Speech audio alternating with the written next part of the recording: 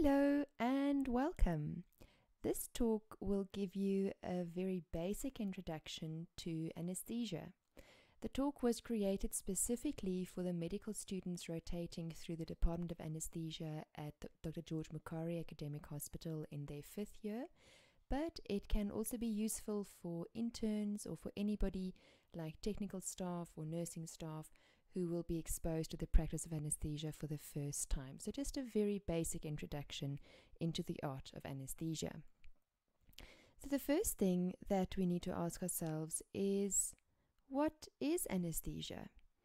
So anesthesia is a state of temporary induced loss of sensation or awareness, and it includes central hypnosis or sedation, analgesia or pain relief, and muscle relaxation if indicated. These three concepts together are known as the triad of anesthesia.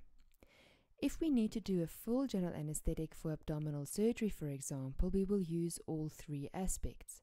However, we can also do regional anesthesia, for example, with a spinal injection of local anesthetic, and then we don't necessarily have to induce hypnosis and muscle relaxation.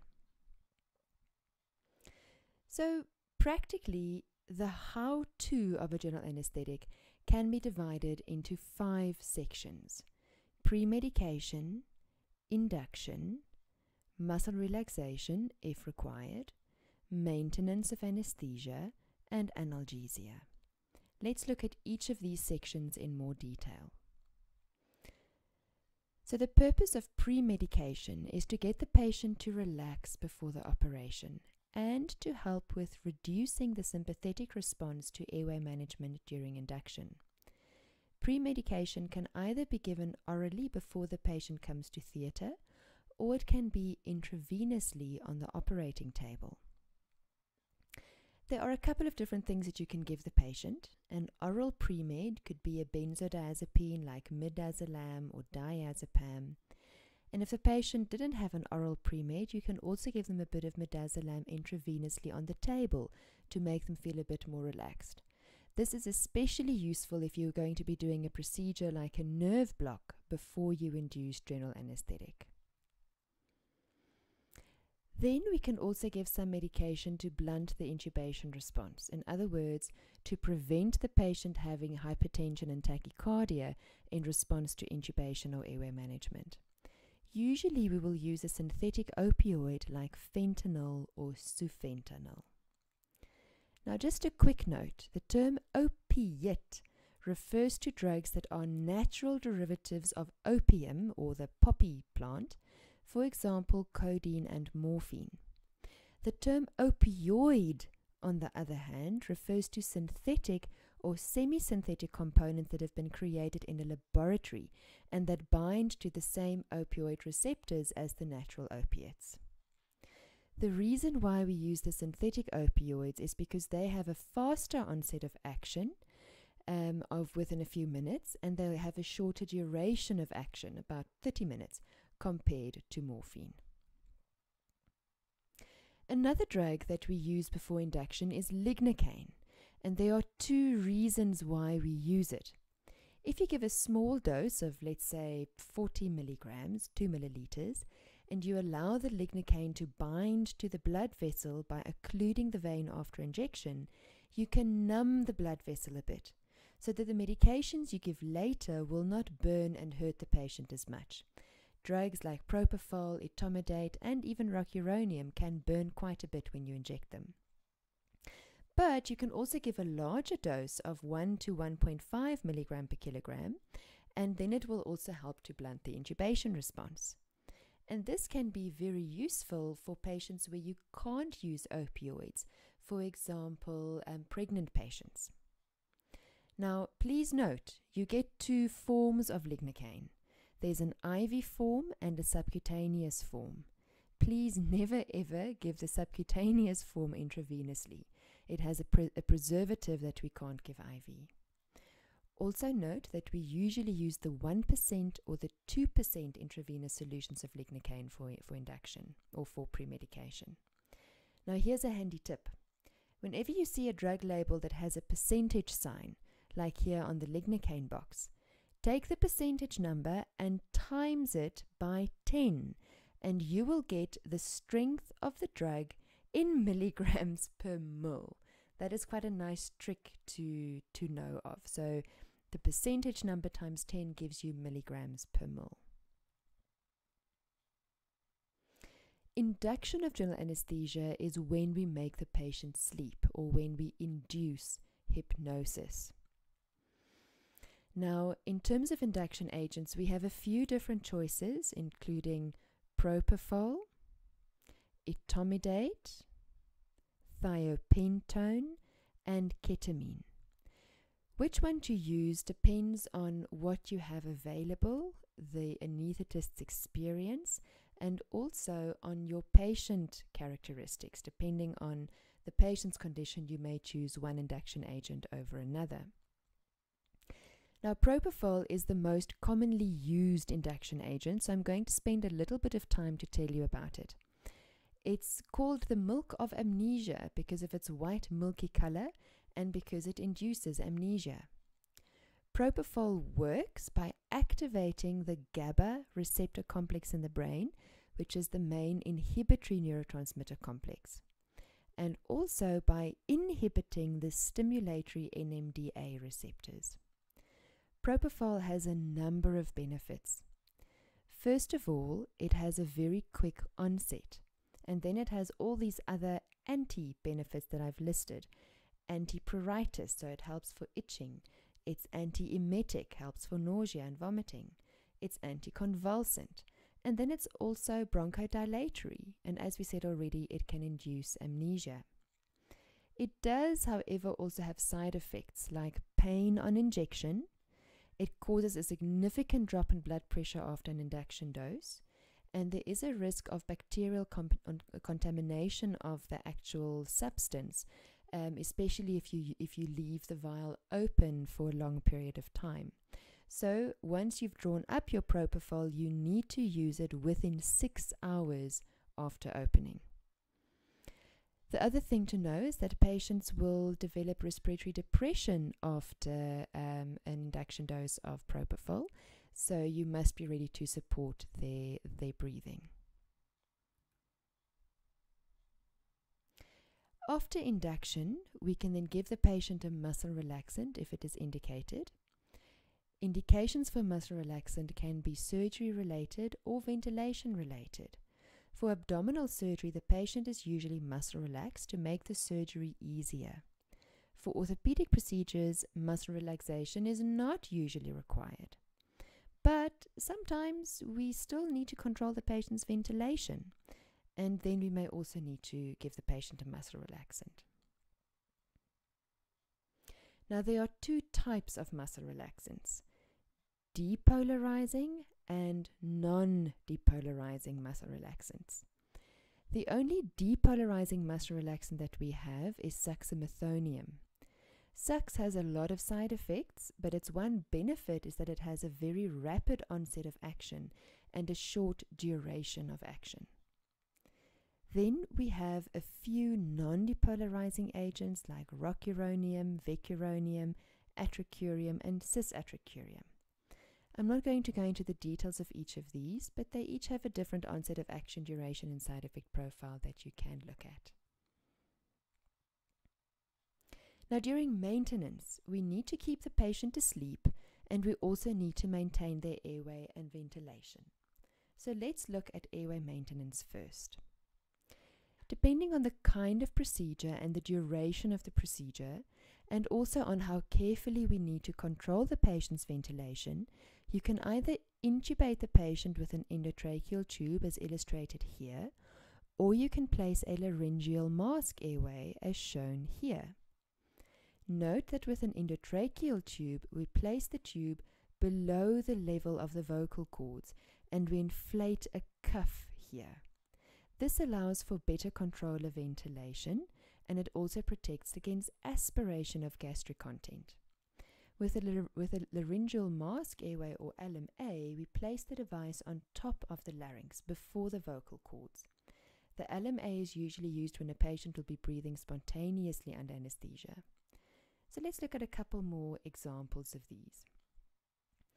In terms of endotracheal tubes, or ET tubes for short, you will see there are lots of different sizes, and we select the right size according to the patient's age and gender. For women, we usually use a size 7 or 7.5, and for adult men, we usually use a 7.5 or 8. For children, we can use anything from a size 2 to a size 6, depending on their age and weight. For adults, we will always use a cuffed tube, but for children, we can sometimes have tubes that do not have a cuff. And then we get tubes of different shapes. For example, this oral ray tube, which is used during tonsillectomy so that the tube is out of the way of the surgeon. And we get tubes that are shaped specifically for nasal intubation. As far as LMAs are concerned, there are lots of different types available on the market, but what they all have in common is that they sit on top of the larynx. And as we said, we will usually see these in use when the patient can be allowed to breathe spontaneously, and also when the procedure will be less than 2 hours in duration. So that's the airway. But now the next thing to consider is how we are going to keep the patient asleep, because your induction agent only works for a few minutes. And if you don't give them anything else, they are going to wake up. Now, we can either use an inhalation agent or a vapor to keep the patient asleep, or we can do a total intravenous anesthetic, or TIVA, usually using propofol. Most of the time, we will use the vapor technique, but sometimes there will be indications for TIVA, especially when a patient can't be exposed to a vapor. Think here of patients with malignant hypothermia and certain kinds of surgery like ear, nose, and throat procedures. A TIVA technique may be more appropriate. Now, in terms of the vapors, there are 5 different ones that you should know about, and you need to know their color coding, their blood gas partition coefficient, and their MAC. Now, the vapors are halothane in red, enflurane in orange. These are the 2 older agents. And then the newer agents are isoflurane, which is purple, sevoflurane, which is yellow, and desflurane, which is blue. The vapors are delivered into the circuit through a special equipment called a vaporizer, and we'll look at how they work in a little while. With the vapors, we said there are 2 concepts we need to understand, and that's the MAC and the blood gas partition coefficient. So what is the MAC? It is the minimum alveolar concentration at which 50% of patients will not have a motor response to a standard surgical stimulus or surgical incision. The MAC is the marker of potency of the vapor. It tells me relatively how much vapor I need to use to have an effect. The blood gas partition coefficient, on the other hand, is the ratio of the amount of vapor dissolved in the blood versus the amount of vapor in gaseous form that is not dissolved. This is therefore a measure of solubility, and it gives us an idea of the onset of action of the drug. Now, with the vapors, so if we're now going to look at this, let's compare desflurane and halothane. Halothane has a MAC of 0.75% versus desflurane that has a MAC of 6%. So this means that halothane is far more potent than desflurane. You only need 0.75% of halothane in the alveolus to have the same effect as a whole 6% of desflurane. So you need a lot more desflurane to have the same effect. But the blood gas partition coefficient is where the beauty of desflurane lies. It is only 0.42, which means that it is not very soluble in blood, as opposed to halothane, which you can see is much more soluble in blood. So halothane needs to dissolve first before it can have an effect on the brain, whereas desflurane has a much faster onset of action because it doesn't need to dissolve in the blood. And the reverse is also true. If you turn off the desflurane vaporizer, desflurane will wash out of the body much quicker than halothane, so the patient will wake up a lot faster. So keeping desflurane in mind, let's look at the other 2 vapors that are commonly used and that you will be seeing in theatre during your rotation. That is sevoflurane. So sevoflurane has a MAC value of 2%, and a blood gas partition coefficient of 0.65.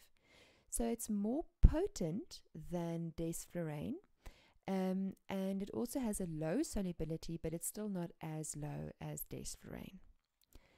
Isoflurane is definitely more potent than desflurane and sevoflurane, but it has a much higher blood gas partition coefficient, so it takes slightly longer to work and slightly longer to wash out. So let's look at the vaporizers. So as we said, the vapors are added to the anesthetic circuit by vaporizers, and it's a piece of equipment that delivers a known and controlled amount of vapor into the anesthetic circuit. So if we're going to draw the vaporizer more simply, as we see in this image from howequipmentworks.com, we see that basically it has an inlet for fresh gas, a dial to set the concentration you want, a bypass channel, and a common outlet, and then a vaporizing chamber. So fresh gas comes in through your fresh gas inlet, and then it goes into the vaporizing chamber, picks up some vapor, and then it goes out through the common inlet, and then finally it goes into the lungs where it starts to have its effect. On a very basic level, if you set the control dial to a low percentage, most of the fresh gas will go into the bypass channel, and very little will actually go into the vaporizing chamber to pick up vapor particles. On the other hand, if you set the control dial to a higher percentage, you allow more fresh gas into the vaporizing chamber to collect more particles, thereby increasing the concentration of the vapor in the fresh gas. Now this works very well for isoflurane and sevoflurane, but it does not work for desflurane. So desflurane is special. It has a very low boiling point of 23 degrees Celsius at sea level, even lower at altitude. Where all the other vapors are in liquid form at room temperature, desflurane is transitioning to a gas form. So if you have a small increase in room temperature, for example from 20 degrees to 22 degrees, you actually take desflurane from liquid to boiling and gas form very quickly. So if you use the same vaporizer as you would for isoflurane, that means that you're going to have more vapor particles available. So you're going to set your concentration dial, but as the temperature in the room goes up, you're actually going to have more vapor particles than what you expect. So we have a special circuit, a special vaporizing circuit for desflurane. And I'm going to put this picture again from howequipmentworks.com. And basically to overcome the problem with desflurane, the desflurane is kept in a separate little chamber, and it is heated to 40 degrees Celsius. At this temperature, the room temperature changes will make no difference. And then the desflurane is injected into the fresh gas flow going into the patient. And there's a complex computer feedback mechanism here that makes sure that as your fresh gas flow increases, the amount of desflurane being injected is adjusted accordingly. Please go and have a look at howequipmentworks.com if you want a bit more in-depth information here. Lastly, we're going to look at analgesia or pain relief, and that's a really important part of anesthesia. Everything we've done up to now has helped to make or keep the patient asleep, but we haven't done anything to manage their pain yet. So let's look at some of the options. Intravenous paracetamol is a very good pain relief medication. The oral form has a bioavailability of 70%, but if you give it intravenously, the drug is 100% bioavailable. We will usually give this at the beginning of the procedure to reduce pain. In certain patients, we can use nonsteroidal anti-inflammatory drugs or NSAIDs, but we do need to be aware of the side effects and limitations. It can interfere with your clotting. It increases your risk for stomach ulcers and for kidney damage, and it can lead to myocardial infarctions. And then there is a lesser known complication that you should be aware of. Some patients develop necrotizing fasciitis from intramuscular injections of NSAIDs. So we just need to be aware of these complications and side effects. Another option for pain relief is opiates and opioids, either as stat doses or as continuous infusions during the procedure. And they are really the mainstay of analgesia for most patients. But there is a move towards what we call multimodal analgesia, where we try to rely less on the opiates and opioids because of all their side effects. And these side effects include drowsiness, headaches, nausea and vomiting, urticaria, constipation, urinary retention. So they are very helpful, but if we can use alternative means, then we would actually prefer to do that nowadays and limit the amount of opioid analgesia that you're giving the patient. A very good way to prevent using too much opioids and opiates is to do regional anesthesia. So regional anesthesia, we try to block groups of nerves together so that we reduce pain perception. Here we see a picture of a brachial plexus block being done using ultrasound guidance, and local anesthetic medication is placed around the brachial plexus, and then it blocks all the pain impulses from the upper limb, and it will work for 3 to 4 hours depending on the drugs that you use. And this allows us to really limit the amount of additional medications that we need to give for pain relief. Another form of regional anesthesia that you're going to see a lot of during your rotation is spinal or subarachnoid injections or epidural injections. One of the differences between spinals and epidurals is that with a spinal you give a once-off injection, whereas with an epidural you can place a little catheter inside and you can give a continuous infusion or repeated top-up doses. Both very effective modes of pain relief for your patient. Just one other difference in terms of the spinal and the epidural is where the needle is placed. With a spinal, you go through the dura mater and the arachnoid mater, and to confirm placement, you get CSF coming back into your needle. So it's just like doing a lumbar puncture in medical patients, except we use much smaller needles. Your epidural, on the other hand, is a needle that goes on top of the dura mater. So you go through the ligamentum flavum, but not through the dura mater. And that's where you then place your catheter. Right, so thanks for watching. I hope that this video was helpful and that you will understand a little bit better what is happening around you when you start your rotation in theatre. Goodbye.